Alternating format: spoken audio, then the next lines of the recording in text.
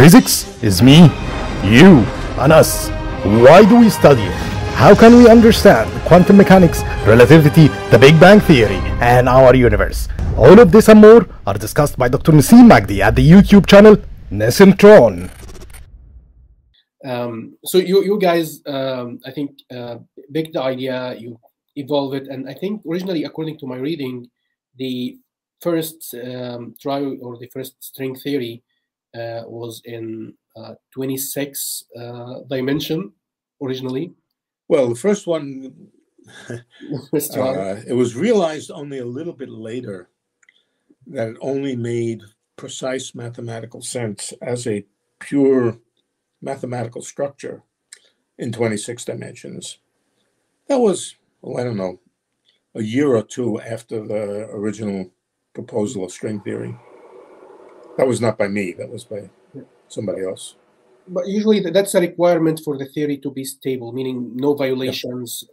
It works in the way we expect it to work. It's required for it to be stable. It's required for it to be unitary. It's required for it to be relativistically invariant. It just has to be right. Yeah, and then I think which is of course was a terrible thing. Nobody wanted to be thinking about 26 dimensions. Yeah, when we start, when we speak, okay, we can have 3 at a time. That's what we can understand. Then we're speaking about like 26, and then I think after realizing or making some modification in the theory, we went down to now the M theory about we're speaking about 11 dimension, the M theory, which actually I had a question for you that seemed like no one knows what it is. What's M stand for? I think. Well, I don't know what Witten meant when he put an M, and I've asked him, many people have asked him, and he says he didn't mean anything. He just called it M theory. Later on, one version of it or one interpretation of it was in terms of matrix quantum mechanics, and so it started to be called M for matrix. Okay, so they tried to make sense of it after it had been there already. There was a string theory kind of version of it, which was based on the quantum mechanics of matrix degrees of freedom. That was, it's called BFSS matrix theory. And that could be an interpretation. Other people said it meant mother theory, meaning the mother of all theories. Mother of all theories, yeah. I remember there were other words that people speculated that Witten might have meant. And when he was asked, he said, I didn't mean anything. Yeah, it's like he wrote it and then everybody had to make sense why M theory. It's like, it's a little funny because I was looking online and it seemed like everybody has his own interpretation why it's an M theory. Obviously it's not. And I couldn't find his word outside. It's like, okay, so I thought either he just decided it's an M theory and then everybody after that come up with some interpretation. He probably meant something, but he's not telling. Okay, that's good to know. So one thing here, so what is the main things that the string theory solve for general relativity? Like, so we don't have singularities anymore in the theory. Let's say it again. Like so now string theory doesn't have any singularities anymore. It get rid of that. Well, no, I don't. Well, I'm not sure that's correct. It depends on the kind of singularities you're talking about. It is true that the Feynman diagrams of the string theory don't have infinities. Okay. That if you think of string theory as a theory of a kind of generalized kind of system of Feynman diagrams, where the Feynman diagrams of gravity are infinite. They have infinities all over the place. They're not renormalizable. The theory just doesn't seem to want to make good mathematical sense. The corresponding things in string theory seem to be finite, and they seem to be well-defined. They seem to have good mathematical properties. So, so how, maybe a question out of the topic as well. So how can one imagine the let's call it the early universe in the string theory, or it does not answer that questions? The early universe. Well, what I tried to tell you is before is that there really is no proper either string theoretic or quantum gravity understanding of the Big Bang. I think that has yet to be answered. I could try to make up stuff, but I would be fooling myself. And I would be fooling you if I tried to make up some grand scenario to tell you how string theory was describing the early universe. I know you're not that person, so that's why I asked. No, I'm not that person. Yes. And as I said, the things that string theory have done and have accomplished are a kind of mathematical consistency of gravity and quantum mechanics. They fit together nicely, but in a situation which is just not the kind of universe we live in. And in particular, it doesn't have a Big Bang. Yep. So there we are. We've spent a lot of time in the wrong world. But everybody knew that. The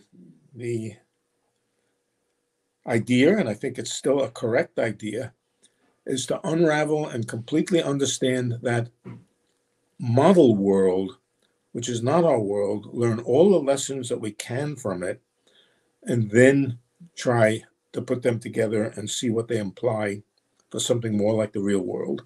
And that's only beginning now. That's very much in its infancy. Okay.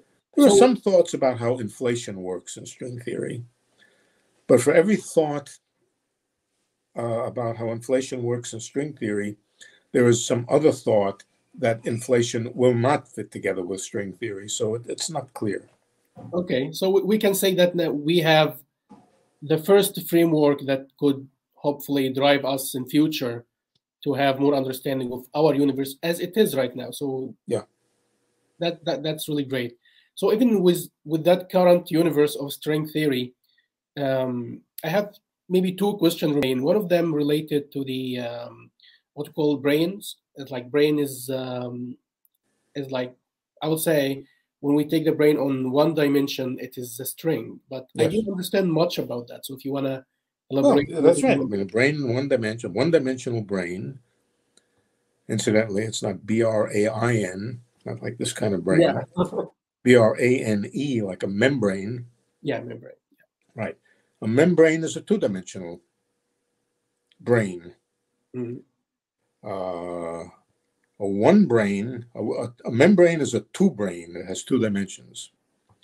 A one brain, that's a one-dimensional thing. That's a string. Mm-hmm. A three-dimensional brain, a three-brain is a solid chunk of material in three-dimensional space, and so forth.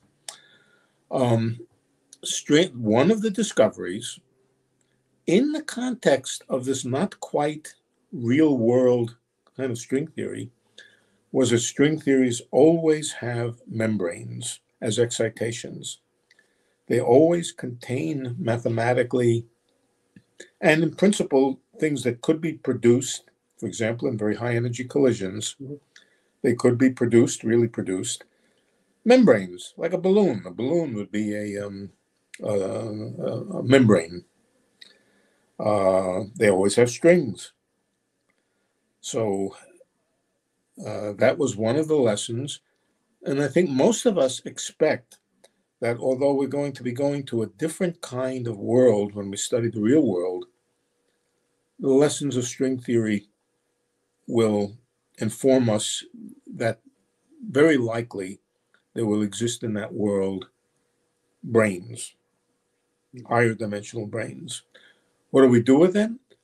Well, one interesting theory is that the universe is filled with what are called cosmic brains, cosmic strings they're usually called, but they are brains. And that at one time it was even thought that they might replace dark energy. That did not turn out to be the case. Mm-hmm. But it is still very possible that the universe is filled with a network of cosmic brains, and that would be detectable in astronomical studies. So the lessons that we learned from string theory hopefully will translate into real world physics. But that's a way down the line. It's not happened yet. That's great. I think our technology is getting better. We're getting better in technology, building machines. Much better. Who knows? Maybe in future we'll have better handling on that.